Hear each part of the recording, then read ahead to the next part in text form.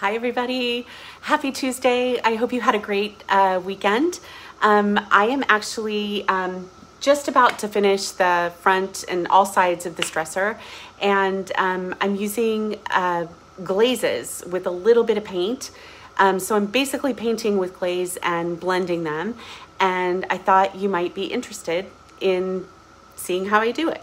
I think it's a beautiful way to make background for art, and I love it on this piece. So I basically have already done the casing and all of that, all of the areas except for the drawers on this dresser. So let me turn this around for you and I will show you here what I'm doing.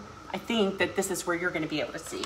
Okay, so I basically have a tray and I'm using Patina glaze, verdigris glaze, and a little bit of Spanish olive. So you may have seen this finish on the on the Birds of a Feather page. I did a Patina project, so you can see instructions on that. With that one I used copper, but with this one what I did was I took this chest and I base coated it in Wise Owl's iron oxide. And so it's a beautiful rust color, and you'll be able to see down in this area how once I sand it back, that you get that rust color here. So I'm also using a Wise Owl, a 1-inch round brush. It's got a flat tip, kind of like a big old stencil brush kind of thing. And then I am, so I'm using that, and this is really a pouncing method. So you can see I've been working down in this area and you can see how the glazes are blended. Sometimes I go a little more with the verdigris, which is the bluer of the two glazes. Sometimes I go a little more, Spanish olive. But basically what I'm going to do is I'm just going to pick up some of each color in here. And this has dried a little bit over here, so it's going to be a little hard to blend. And I'm going to put a little more Patina glaze in my tray. And so I've got some color, and I basically have, like, you can see I've got all of the colors on my brush right here. And so I'm going to start up in this corner, and I'm kind of going, I want there to be like a little bit of movement in the color, so I'm not going straight across. I'm kind of coming in here, and you can see how the color goes on, and it's not blended. But what you do is you just keep working with your brush, and I'm really just kind of pouncing in here, just pouncing. And you keep pouncing until there are no harsh lines in this. You can even mix up. I might have to blend a little bit more down here where I went on my drawer front. And so I did a little more green here, and now I'm doing a little bit more of the verdigris glaze with some patina thrown in to lighten it up. Again, I'm just pouncing. So I'm not using a mister bottle or anything like that. I'm just using a brush and my mediums. And then I want to just kind of smooth that out. You can take your brush and, smooth it out a little bit. Here, that's what I might do there. And then here I think I want a little bit more green, so I'm going to move this over there so you can see where we're going from here. And so we're going to pick up a little bit more of the green. And if you're watching and you have questions or you want to say hello, I would love that. All right, so again, now I have a few different colors on my brush. I have more of the Patina glaze, which is the lighter of the colors. And so I'm gonna come in here and you're gonna see, look at the big contrast, but it's not a problem because we're gonna keep pouncing, and you're gonna kind of feather this into the other areas. Maybe a little lighter pounce seems to do a good job of that. And so I'm just pouncing. And again, I'm kind of going curvy in the direction. And if you missed it, this finish is going over iron oxide. And so I don't want any harsh areas, so I'm just gonna keep kind of pouncing a little bit. And now in this area, you can barely tell where one color starts and where the other finishes, and you get a lot of variation by doing this. And then you can take your, you know, because I'm going over areas that I've already covered. Okay, so let's see if we've got, oh, hi Carmelina, how are you? So I am now, I think I want to pick up, I've gone kind of like from the greens, and I really want this to have a lot of the blue in it. So I'm picking up my verdigris glaze here. And so I've got a lot of that on there, but I'm going to pick up just a little bit of this kind of greeny color that I picked up before, but it's going to be mostly blue. And that's what I want. And again, I really like kind of going in that kind of curvy motion instead of, you know, boom, boom, boom, boom. I didn't want it to look like horizontal stripes. And I'm going to come in here and I'm just going to softly pounce here so that it feathers the glaze in. You could do this with paint. Obviously, I just wanted this kind of patina finish on there, and these are my favorite glazes to use. And so here now you can see that we've got these colors and they're blending in, and I can blend a little bit more. And now I'm going to add even more contrast, and I'm going to, let's see how I get this dresser to come closer to you. All right.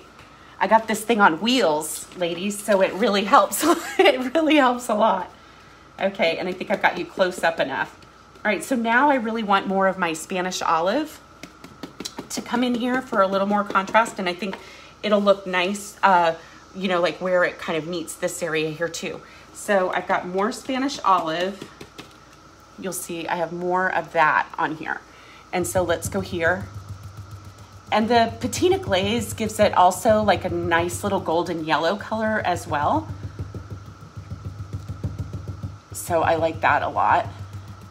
And I'm pouncing. You can probably hear the pouncing.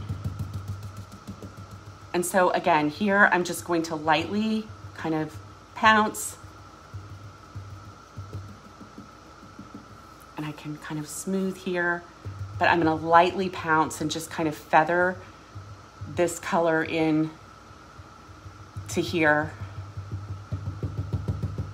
And this will dry. Glaze takes a little while, but I'll get out the blow dryer and see what I can do to get it, because I want to get this done. And then I'm going to just kind of pounce a little bit more in here and just blend that in, keep going, and then I'll come up in this area.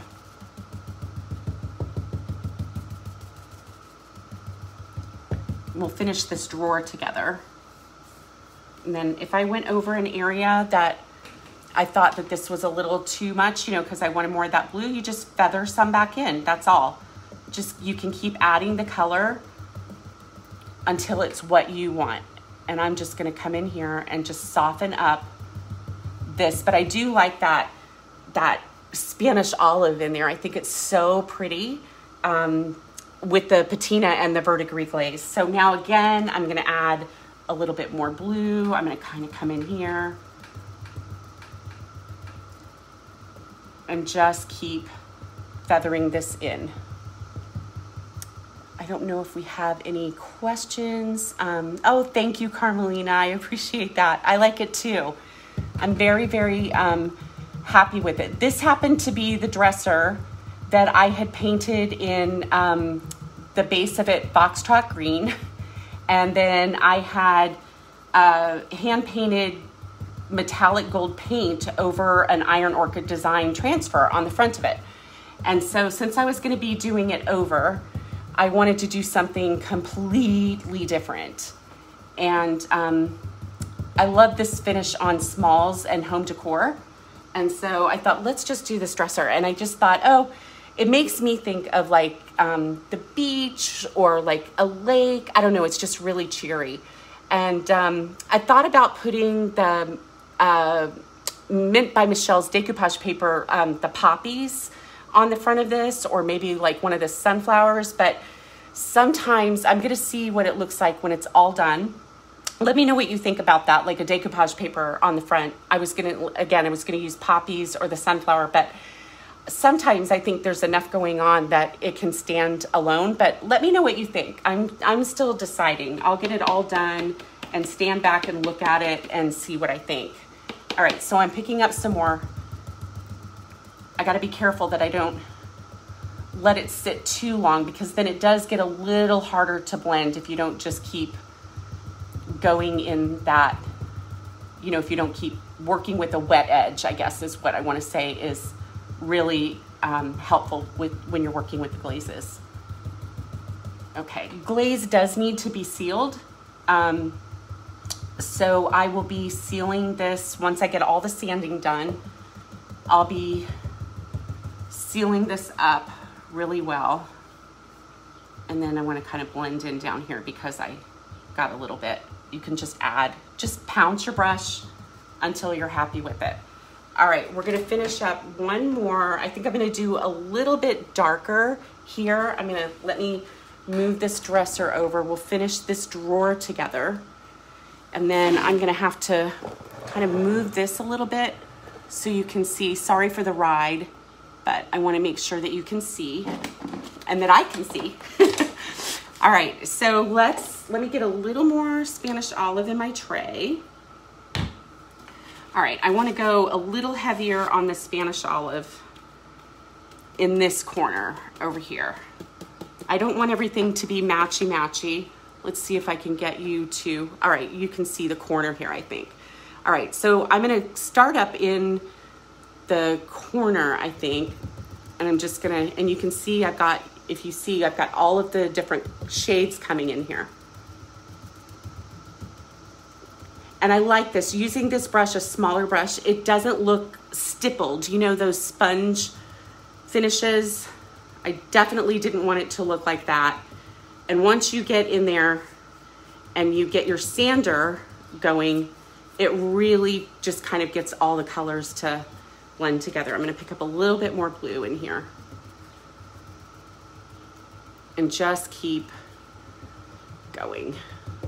We'll finish up this drawer together and then I'll see if you have any questions. I'm pleased with this, so I like this better than the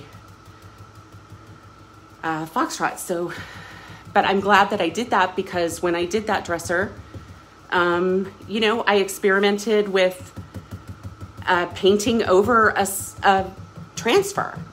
You know, I didn't want white or black lettering on that dresser. I wanted something metallic. And so I learned that I can do that. So it's all just another opportunity. So let me look back here and see, how do I want to do this little area here?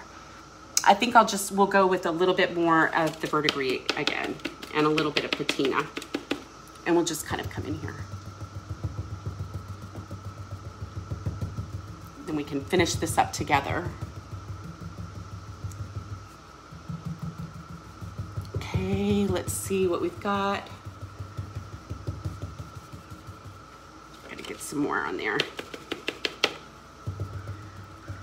Get a little bit of the brighter. Get it all covered, and then we'll feather it out.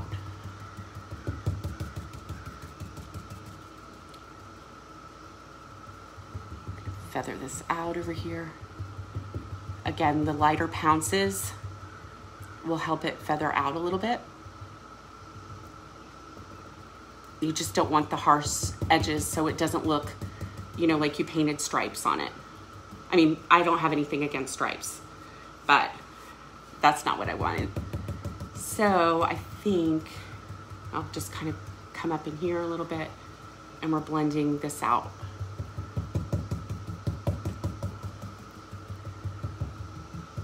Like that. And then I want to make sure that I'm getting over here. Okay, so I think that's it.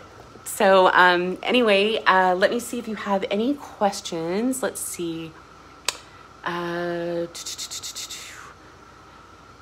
You like just the painted finish? Thank you, Carmelina. Feels like water. Yeah, I was in the Bahamas. I would love to go to the Bahamas. I don't know about you. You can see my sander back there. I'm working. This is just a typical work day, so it's a mess in here.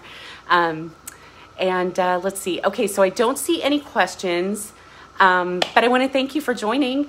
If you come back and see this on the replay and you do have any questions, be sure to just leave them in the comments, and I'll let you, I'll get back to you as soon as I can. So I'm going to go ahead and finish this up, let it dry, and then I'll get the sanding done, and I'm going to do very simple painted knobs in kind of the same finish.